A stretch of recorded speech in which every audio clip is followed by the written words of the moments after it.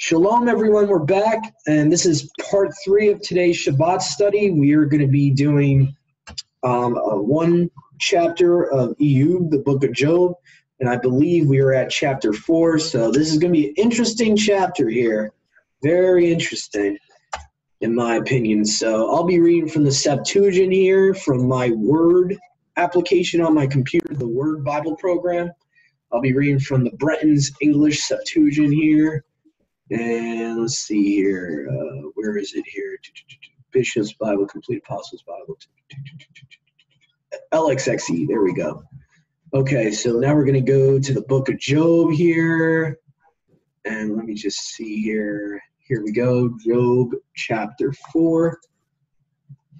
Here we go. It says, Then Eliphaz the Temanite answered and said, You have been often spoken to in distress, but who shall endure the force of your words? So who shall be able to endure, your rebuking in a way? He's saying, you've been harsh yourself towards others when others have been in distress. For where have you have instructed many and have strengthened the hands of the weak one? So now Eliphaz is commending him because he's giving words of encouragement to others and have supported the failing with words and have imparted courage to feeble knees. Yet now pain has come upon you and touched you, and you are troubled. Is not your fear in folly, your expectation also in mischief of your way? Remember then who has perished being pure, or when were the true-hearted utterly destroyed? Meaning, when has the righteous, the blameless in Yahuwah and Yahusha's eyes, when have they been cut off with a short expectancy? So this guy's trying to, build Ayub up. He's trying to tell Job, why are you so worried? Why is your fear in folly? Why have you lost expectation? Okay. Accordingly, as I have seen men plowing barren places, they that sow them will reap sorrows for themselves. Meaning, don't envy, when you see the wicked, looking promising and they looking like they're flourishing. At the end, they're going to reap what they sow. Essentially, that's what he's saying there. They shall perish by the command of Yahuwah, and shall be utterly consumed by the breath of his wrath. Whoa. The strength of the lion and the voice of the lioness and the exulting cry of serpents are quenched. Interesting. The old lion has perished for want of food, and the lion's whelps have forsaken one another. Okay, so let me just move this down here. But if there had been any truth in your words, none of these evils would have befallen you. Shall not mine ear receive excellent? Now, this is where I believe something's happening here. In the Masoretic text, it will talk about a evil form came before him. So let's switch to the Masoretic text here to show you what I'm talking about. Let's see here. The fear of your confidence, ever perish in the innocent as I've been. Now, here we go. Verse 12. Now a thing was secretly brought to me. Uh-oh. This is never good. A thing was secretly brought to me. Yeah, Yahusha doesn't operate in the secret, so who brought a secret thing to Eliphaz? And my ear received a little thereof, in thoughts from the visions of the night. Now, just a reminder, Yahuwah is not the only one that can give you a vision. Just reminding you that when deep sleep falls on men, fear came upon me and trembling, which made all my bones to shake. Then a spirit passed before my face, the hair of my flesh stood up.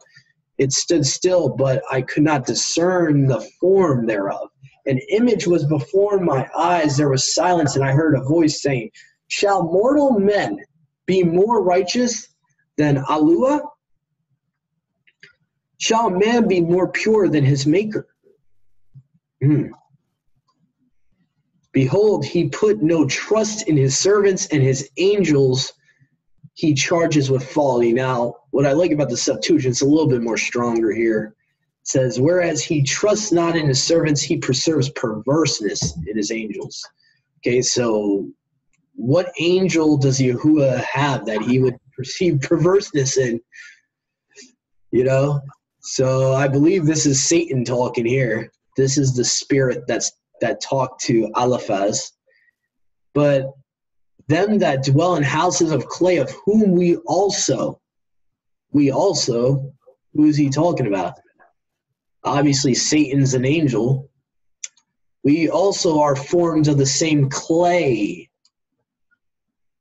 He smites them like a moth, and from morning to evening they no longer exist. They have perished because they cannot help themselves, for he blows upon them, they are withered, they have perished for lack of wisdom.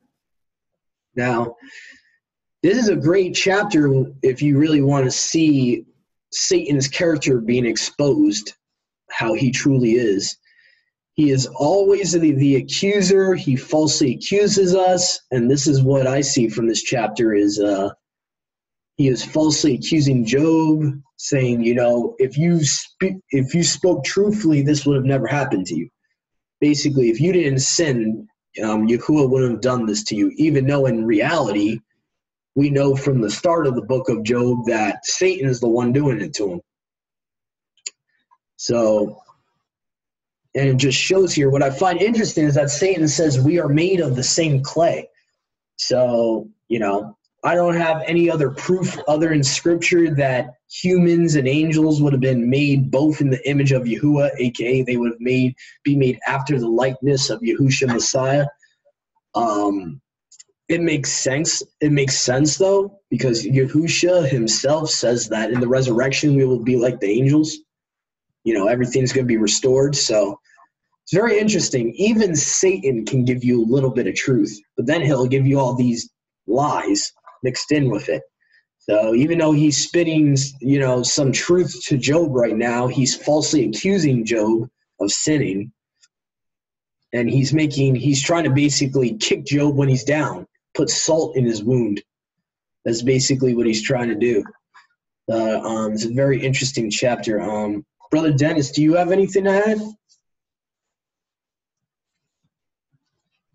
Yeah, maybe a little bit. Man was made in the image of Yahushua. Angels were not, actually. Now, they can appear as men, but as we know, there are different types of messengers or angels. But when they were created, and I don't see how they would be created out of clay because they're not physical. We were created out of clay because we're physical. So that's just some thoughts there. Interesting. Yeah. The whole clay thing. Yeah, that could be true. It's kind of tricky because we don't really get any literature about how they were created, how the stars, the angels were created. You know, so it's kind of interesting that we don't really get told like basically what they're made of. So yeah, that's kind of interesting. Yeah, but I think that's all I have to add. I don't know if anyone else has anything to add from the chapter.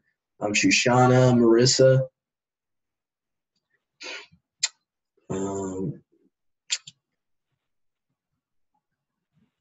right. Well, thank you for joining us. Hopefully you got something out of this chapter. Again, I think the biggest thing to bring out is be careful who you get visions from, especially our fellow brothers and sisters out here. This is what I kind of got from this chapter too, is that Yahuwah and Yahushua are not the only ones that can give you visions and dreams, you know. So be careful what spirit is appearing to you, and be very careful. Because it could be Satan, it could be one of his fallen Malachim giving you a false vision, a false prophecy. So just be careful out there. I just want to thank everyone for joining us today, and hopefully you got something out of it. Hopefully this message was a baraka, and hope to see you guys soon. For all of our brothers and sisters out there, Have a great rest of your Sabbath. Shalom. All right.